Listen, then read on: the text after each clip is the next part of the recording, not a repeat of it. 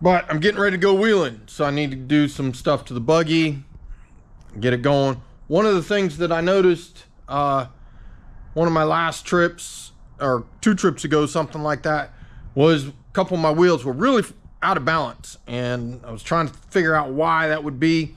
And I realized when I had one of them off, I could hear the internal bead locks section bouncing around.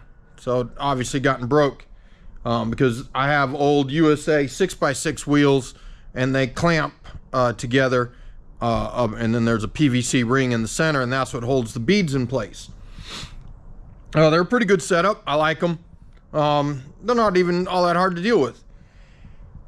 I had a set of 16.5 inch, and mine are 17, so I got 2 sets, and I had rings for both, and I thought, hey, no problem, I'll cut down the rings because they're wider.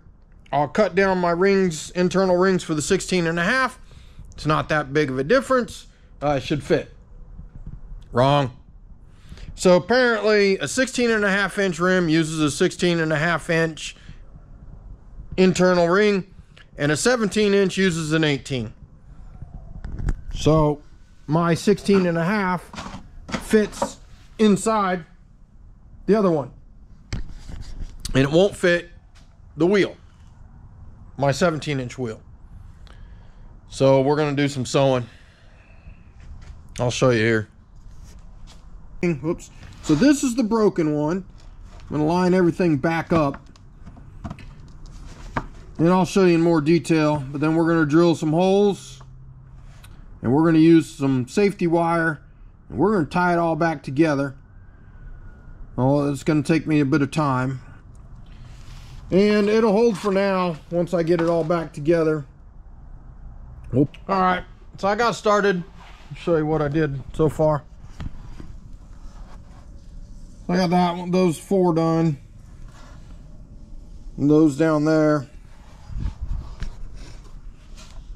A little better lighting there. But so I just got to continue that on. Now I'm using a crosshatch pattern because as this moves, I want tension going both ways. If I just do one straight like I did, that was the first one I did, and I just did that to hold it, but it will let, sorry, I'm moving everything around, it's hard to hold this in place, but this style will let everything move back and forth, whereas this, they're pulling against each other, and it won't let it move this way. If I let it move like that, it's just eventually gonna wear out. I mean, I don't know, I've repaired these before. I haven't had to do a whole thing, but I had to repair part of one, and as far as I know, it held. Maybe that's one of the others that broke. I don't know. All right, guys, we got it all back together. Well, I got the inner beadlock portion of it back together. Little Frankenstein looking. That lighting a little better. I don't know, it's hard to get light on it. This thing,